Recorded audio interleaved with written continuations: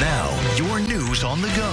7:53 and 73 degrees in Syracuse. Here are today's top stories and your news on the go. Watertown police are investigating 2 deaths after being called to a hair salon on Thursday night. Deputies found the bodies of a 50-year-old male and a 45-year-old female at the Cutting Image Salon. The investigation is ongoing, and if you have any information, you're asked to call police at 315-782-2233.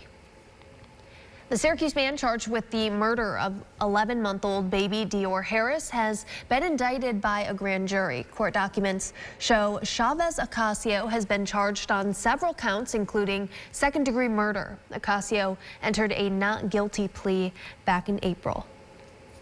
Now, if you have a passion to serve the country, you may want to check out this career fair. The 174th Attack on Hancock Field is hosting a job fair today from 10 a.m. to 3 p.m. to spread the word about 120 different positions available at their naval base. At 7:55, Lindsay's back for one final check of Central New York's most accurate forecast. Lindsay.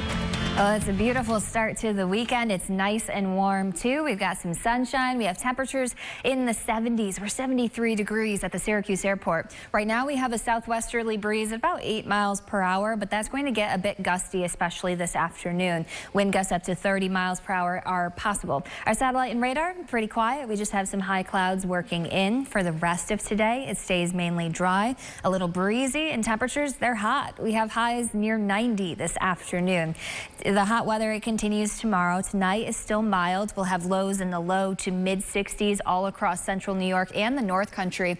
It's quiet tonight with just a few clouds. Tomorrow is mainly dry as well with some sunshine. It's a little bit more humid and it's a little bit warmer. We could be dealing with a record high. The record high for tomorrow is 92 degrees here in Syracuse. We continue the hot weather for Monday and Tuesday with slight chance for an afternoon shower or storm. Plenty of dry time in there too. Better chance for some scattered storms on Wednesday, and then we're back in the 80s, but that's still above average for this time of year. So heat, and more heat. I was going to say, looking at that planning forecast, looks like summer.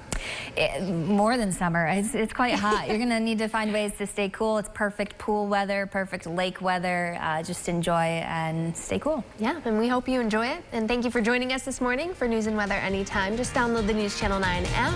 Our next update is at 8:27. Good Morning America is next. Thank you for watching the morning news from News Channel 9. Have a great day, everybody.